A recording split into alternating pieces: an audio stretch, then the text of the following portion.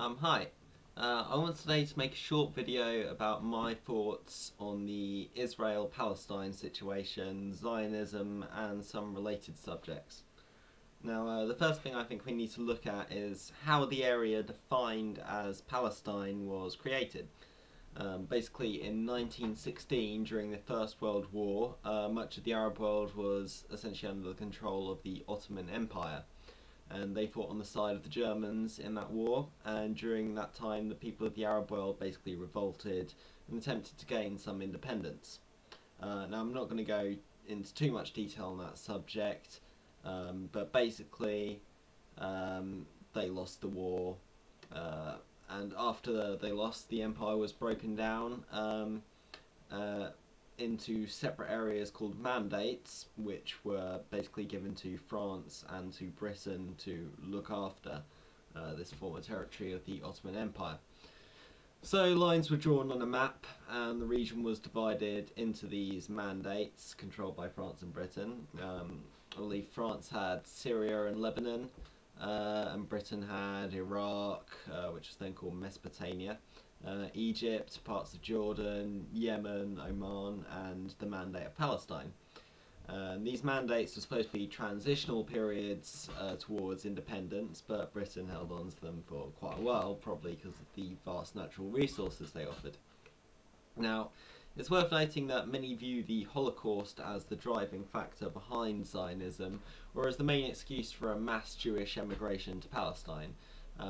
But I feel this is not true because from the beginning of the Mandate Palestine's history, there was already talk of the land being used to establish a Jewish national home. After the war, though, it spurned many to move on there and obviously kind of crystallised the Zionist ideology, gave them a sense of justification or unity. And that culminated at the end of the Israeli War of Independence in 1948. Now, what we need to understand is that Israel in its current form is essentially a colonial state. Now there are two forms of colonial state, the kind we saw in India and South Africa on the one hand, and the kind we saw in America and Australia on the other. The first, the kind we saw in India and South Africa, is essentially composed of a minority foreign ruling class controlling the majority indigenous population and exploiting them for their labour power. The second, which we saw in Australia and America, involved a colonial people invading and seizing the territory and expelling, massacring, or just generally sidelining, marginalising the indigenous people. So in South Africa they used the natives for cheap labour, and in Australia they all but eradicated them and basically subjected them to little kind of reservations, I suppose the word is. Now, Israel belongs to the second type, because the Zionist foreign elements expelled the native Palestinians or marginalised them from their own land, and you know, what is the Gaza Strip or the occupied territories if not just big reservations where they are, you know, they're so you can find out the kind of shit that happens to you if you're a Palestinian in those areas. You know, your rights are violated constantly, you might be spied on, you might be killed randomly, you have to go through humiliating checkpoints. That's a whole nother story, but it's bad shit. Now, one thing to kind of note about this is that in this sense, the early history of the USA and of Israel actually have quite potent similarities. Both were colonies set up by the British Empire. Both fought a war of independence against that empire, and well, in case of Israel, they also fighting against the kind of native people, but that's similar to the USA's kind of war against the Native Americans that they had. Yeah, so both fought a war of independence and then expelled the native population and expanded their control under the auspices of Manifest Destiny, both claiming that this expansionism was God's will. However, there is an important difference between Palestine and the Native Americans or Aborigines of Australia and America. Palestine is part of a greater Arab nation. sharing language, race and religion with millions of others in the surrounding regions. The Native Americans of Australia and America had different localized languages and religions, and really had no means of organising or uniting, and not to mention they were actually severely outgunned by these colonial powers. So the way I see it, the Arab world is in fact suffering from the hangover of imperialism and colonialism, and divided into little autocratic blocks of monarchies, or secular dictatorships, which have divided the Arab people and weakened them. And these divisions that I speak of are the result of bourgeois nationalism. This nationalism serves no useful purpose to the working class of the Arab world. It is a system that maintains the power for certain sections of Arab society, but it weakens the Arab people as a whole. Arab unity, on the other hand, is of no interest to the bourgeoisie. In fact, they fear it and fear losing their stranglehold on the working people, and therefore losing their wealth and their power and their control. The only way I see of freeing Palestine is by its reunification with the Arab nation, and only the working class of the Arab world has the ability or the inclination to carry this out. And to do this, they must seek to rise above extreme Islamism of Hamas or Hezbollah.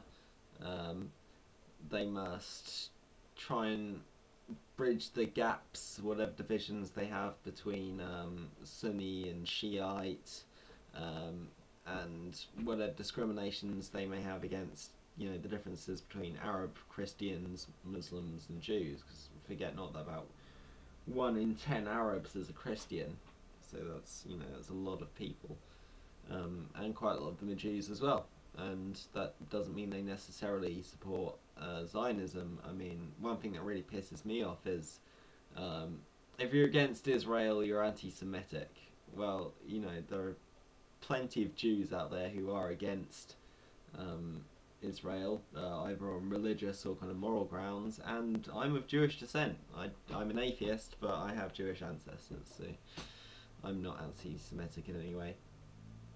Now, as well as kind of bridging these kind of cultural differences, they must strive towards a kind of republican democracy, of the kind seen by Kautsky, and not the kind of appropriated by the US or Europe, so kind of in the revolutionary sense.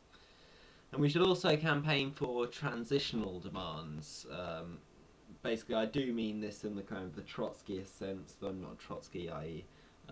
Demands that they can't meet but are or refuse to meet but are justified. So in this I call for a return by Israel to the 1967 borders, and an end to the military occupation of those areas, an end by the West to military aid to Israel, and of course the right of return to all Palestinians and equal national rights within the territory as a first step. What we also must accept is that there is a Hebrew-Jewish race in the region who are entitled to equal national rights, as are Kurds, Berbers, Assyrians and others. And this right would of course include freedom from discrimination and favouritism, the right to self-rule and secession. So within a greater Arab nation we could have Hebrew, Kurdish or Assyrian autonomous regions where those people form a majority. Now, with the right of return for Palestinians, the Israeli majority areas would of course be much smaller. The reason I talk of these equal national rights for Israelis is, what's the point of ending a colonial rule only to repeat the same horrors which the colonial powers inflicted upon the native people? We don't want to see a repeat of the killings of whites in South Africa and Zimbabwe.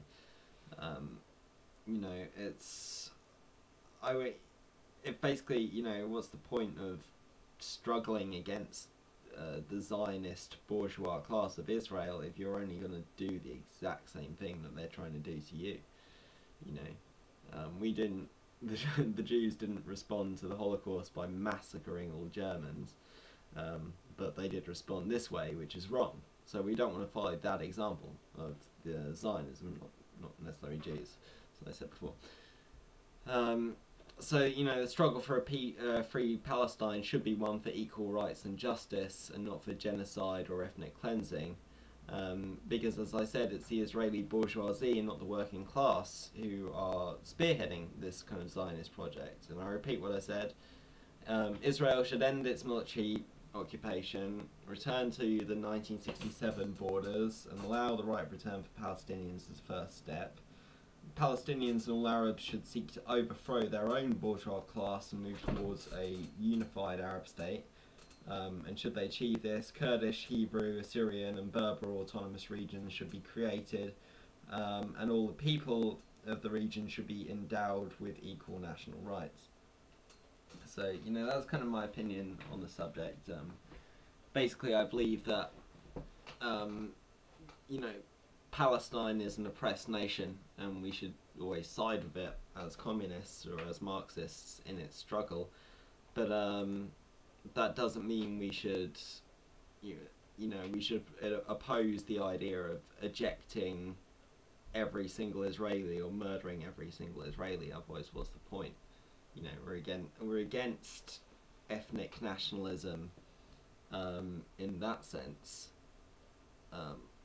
You know, I'm for the idea of an Arab unity in the sense that it would benefit the Arab working class and give them more power and more independence, whereas in the current state it just weakens them and imprisons them in all these various, like I say, little dictatorships, you know, little autocratic regions. So we should call for an Arab unification. I mean, the other thing you have to note is that with the end of a Zionist state of Israel, I'm pretty sure most of the Zionist Israelis will probably leave. Maybe, who knows? But yeah, so that's just kind of my opinion. So I'll try and kind of think more deeply on this in the future and do a more detailed video. Yeah, thanks for listening.